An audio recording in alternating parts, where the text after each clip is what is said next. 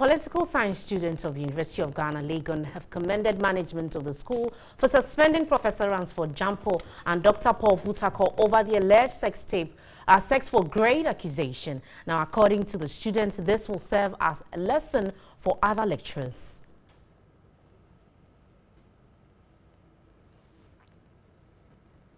Ghana has suspended Dr. Ransford Gyampo and Dr. Paul Butakor over their role in the sexual harassment scandal that hit the school last year, October. They have been suspended for 6 months and 4 months, respectively.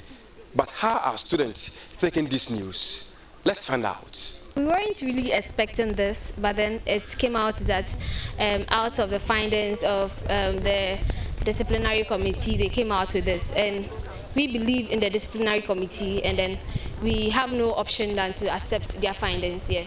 It's a lesson for all of us, both students and teachers. Now we'll all be on our toes. We'll know how to behave as professionals in the university.